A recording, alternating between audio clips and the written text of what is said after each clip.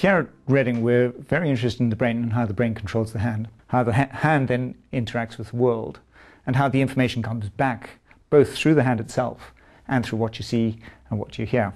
And in particular, we're interested in, if there's damage to the brain, how we can use our knowledge of these processes to allow someone who's had some sort of brain injury to get the best possible recovery. We are currently designing complex robots which could be used in the clinic or in the hospital to provide complex therapies, complex movements for people recovering from a traumatic brain injury or a stroke. So we're very interested in this idea of what are called haptic interfaces, where the brain and the hand is convinced that it's interacting in a real world, even though the world is entirely simulated by a computer at one end and something which is akin to a robot or a haptic interface on the other. And this is work that we've been doing with Royal Berkshire Hospital in Reading, and they've allowed us to do some clinical trials. So this is the Gentle G robot, the first neurorehabilitation robot in the world to do full arm rehabilitation. So what the robot is able to do is to allow Jen here, who's been involved in our clinical study, to regain function of their arm. Now the robot understands what Jane is trying to do and helps her every step of the way. Over the last week or so, the fingers have started to move and the arms started to move, which I couldn't do before. There's lots of movement. It's helped a great deal. It's really good when you come on it. You can do. It's amazing how good it feels, because you can actually do things with that arm that you can't do anything with. Because we can look at this process, what we can do is we can provide someone who's had a stroke an opportunity to have as much what we call errorless learning.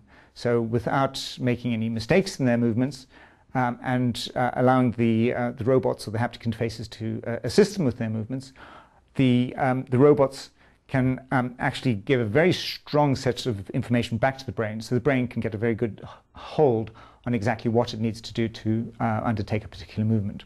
If you can deliver that sort of patient enthusiasm and integrate that person into the environment which you've given them, we think that's probably the best environment in which to encourage neuroplasticity and recovery of brain cells.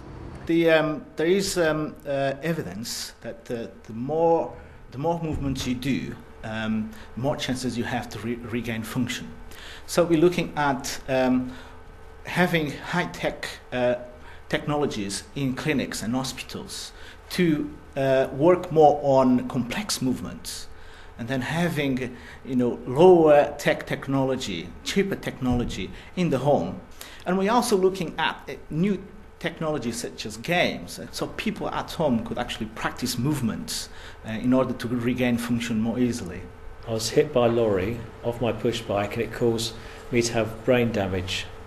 To help me, it helps me remember how I was doing things, games I was playing, and the right way to do things, and using a controller as well, and you get involved in doing it. So it does help you get your movements back and remember how to do things.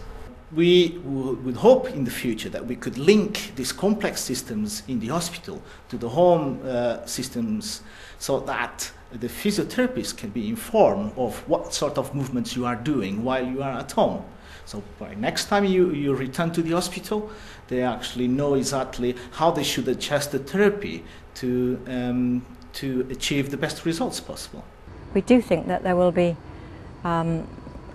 opportunities to develop the work and provide it as an outpatient service, or perhaps even as a reduced size robotic system that people can take home with them and practice on the television with instructions from a physiotherapist down the telephone. So if you like tele-robotic working, that would be my own vision for the future.